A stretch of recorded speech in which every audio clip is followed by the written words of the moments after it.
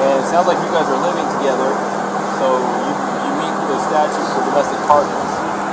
And you do have injury, and both an independent witness, probably the next one we're going to talk to as well, which we haven't talked to yet, but the ones we did talk to, and your own companion have made it clear that she was the primary aggressor and that she was striking you and that you received injuries. You haven't admitted to striking her. She has not admitted to you striking her. The witness did not see you strike her. So at this point, you're the victim of a domestic assault. That even if you didn't want to pursue this, we don't have a choice. The best thing we can do to not, the law says we have to charge her. It doesn't say we have to put her in jail. Okay, but it also says we have to separate through a no contact order, and we have to put her in jail if we cannot separate. And there's a little problem here is you guys are out of Florida living in the van together. How are we supposed to separate her guys? Now I don't want to take this small 20, what is she? He's a 22-year-old blonde hair who I that you could definitely defend yourself against, but at the same time, we can't say because you're a male and she's a female, we can't treat this different than if you were the male hitting her. Or we got treated the same. Yeah, no. So she's kind of in a tough spot. So unless you have an idea about how she could not go to jail and be separated, you have friends in town, somewhere she could stay.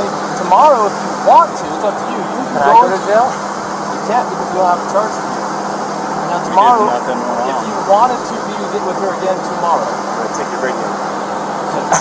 if you want to be with her again tomorrow, because it's after 5, so our office is closed, so you can go to the police department and fill out a waiver to drop the no contact order so you guys can still be together, which is going to have a court date online in a week or two. She's going to have to show up for a court date online and answer. The prosecutor might drop it. They might say, for example, if you're not willing to pursue it, that's your decision. I was going to say, it definitely is. I'm not going to pursue anything. She's my fiance. I love her. It's a problem. I'm sorry that I had to get so public. So I just want to get like the checklist of things I got to do to get rid of it. So there's an online court date. Well, she'll get a paper with a court date. How do I get rid of it? Well, the court date has to be attended in order for them to decide whether they need to continue or drop it.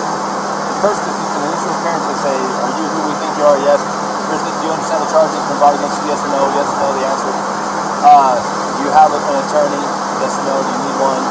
And then from there, she can ask to speak with the prosecutor. The prosecutor might be contacting you and say, hey man, I know she's 110 pounds soaking wet and you're a big strong guy, and we understand you're not even wanting to pursue this, but the cops have to call the statute. How, what in the interest of you, of justice for you as a victim, what do you think? And they can decide to still prosecute her, or they can decide to drop it, or they can decide to give her a plea and make it kind of go away if she be hurt somehow. But that still does not eliminate the first court appearance that she has to attend, which thankfully for you guys is going to be online. You don't have to. So if you're out of town, okay, I wasn't going to do any more tonight, but then I watched just a couple more minutes and I saw this. You saw the circles that I put in earlier? Watch his hands. I think I figured out what's off to me about him. Watch his hands. Those are not confident hands. Those are confused hands. Those are scared hands. Those are almost ringing with nervousness. And that may be the tension in his body that I'm also seeing that is throwing me off, would be the nervousness. It's hyper exaggerated, and it almost comes across as he's being overly compliant because he's overly nervous, and then he is legitimately confused as they try to explain this to him. See, he's just fidgety, he's confused, but his shoulders are down now. He's not as nervous anymore. His shoulders down, he's trying to compost the material they're giving to him. He is confused. He has no idea how this works, and they have to go through it step by step. As a matter of fact, he asks for a checklist. So he is stating, I don't know how to do this. This terrifies me. You can tell it from his body language. So is that perhaps what I was picking up that was throwing me off? Was all of these mixed together that came off really as hyper rigid, overly compliant, too nice? Possibly. I don't know. This kind of is making me think that he has a victim mentality within himself. He is acting like the woman that's getting beat that just got told her husband doesn't have to stay the night in jail. And now they want to find out every way that they can help them because now they know they don't have a barrier there. But he actually goes and like is willing to like How do I waive this? How do I get it done? He doesn't want her fingerprinted. He wants the least harm to come to her at all. Now, he either really loves her or he's terribly scared of this occurring to her and what ramifications it may have on him and their relationship. I see real fear and confusion in his body language here, though, and a little bit more honesty, because it's just him interacting with the police, and it's not got him thinking about her emotional status and what she may have said and what he should say. And I see him just interacting as totally confused about how to handle this and not knowing how to handle this. But he's very, look at those hands. He's in protective mode and he's confused. Look at that face. He's got waylaid by this. So, you know, that's just interesting little tidbit that really shocked me when I went 2-3 more minutes in. All the behavior when he got calmed down and the shoulders dropped and the nerves evaded, what I see is confusion and fear. And he's wringing his hands. I mean, I see some victim behavior here as well. I'm flabbergasted. I mean, like, I did not anticipate this. So now I need to watch the next one. Here we go. I sure hate to. I don't want her to go to jail. Well, if she goes to jail, it's like that goes down somewhere instead of her going to a hotel, right? If you did a citation, it kind of depends. So if she goes to jail, they're going to book her, and they'll take her fingerprints, and they'll go on her criminal history, and then if they don't convict her, then it will just show that it was dismissed. It'll show up in her criminal history, but the charge was dismissed. If she was found guilty, it'll show up that she was guilty of domestic assault. But the charge itself will show up on her criminal history until she gets the expunged. Now, even if we give her a ticket, we're still going to take a fingerprint, and it's still going to show up. Either way, it's still going to show up. There's no way around a Class A. Or is this Class B? This is Class B. But they do require a fingerprint on it. Yeah. Okay, so the other part is if you contact her or she contacts you, she could be charged with a Class A. Well, which is a little bit different, but it doesn't help us. If you were to contact her and she responds to you, then she could get a new charge for violating her contact. No contact order doesn't restrict you, it restricts her. So if you go talk to her and we find out and you're not in trouble, she'll be in trouble.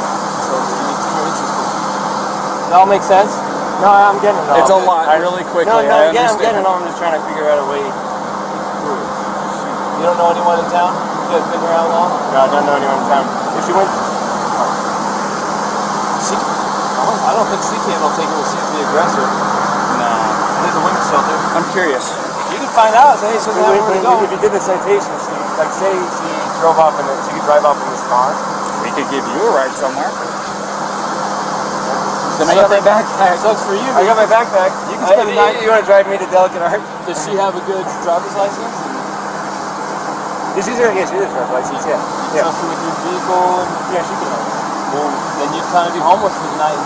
And man, I can't talk to her at all. Well, and I've got to do the thing, so I can't go camping. We can tell her what it is that she needs to do to get through all this, and then let her know what your plan is. Here's the problem, though. If we take you up to Delicate Arch, you're going to be hoofing it from Delicate Arch all the way down to Moab Center Street so that you can fill out that paperwork, because if you're not there by noon tomorrow, you're going to be looking at Monday morning. It's early on Friday. Yeah. You'd be looking at Monday morning before you could actually see her again.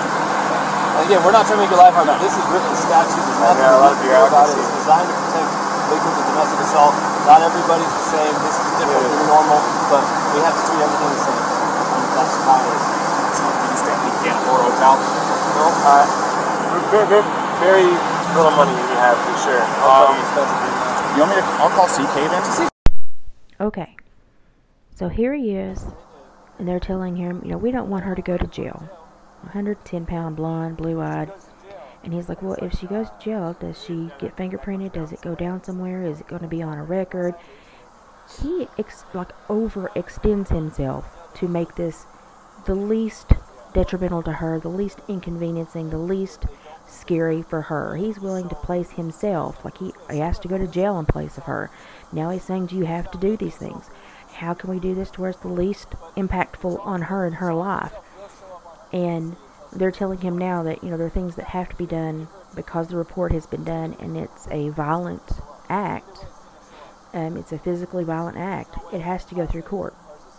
He can request to dismiss it, but the state's prosecutor, you know, you're going to have to deal with it at some point. You're at least going to have one court date to deal with it and see if they'll waive it. If not, there may be more, but you can waive the no contact and pick her up tomorrow, but you'll still have to go to court. So he's confused. He's trying to process this.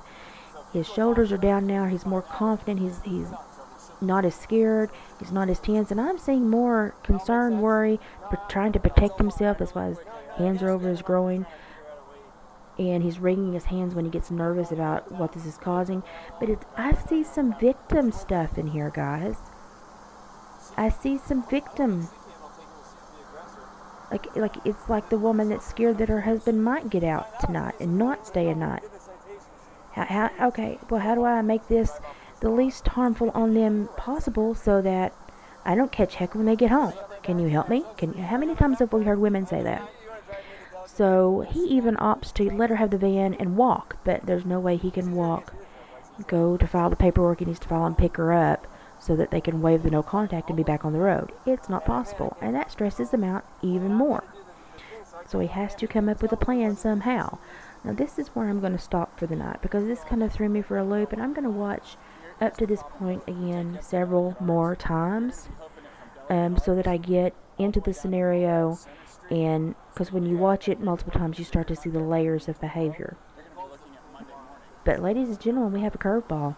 I'm seeing victim behavior out of this man now. It's not so disjointed and confusing for me now. I think I was not understanding that he was being overly compliant from fear. I thought he was being overly compliant from trying to throw something off or cover something. I think he may be overly compliant from fear. And also, if you leave me a nasty comment, can you just like balls up and leave it so I can respond? We can talk about it. It's fine. Y'all have a good night.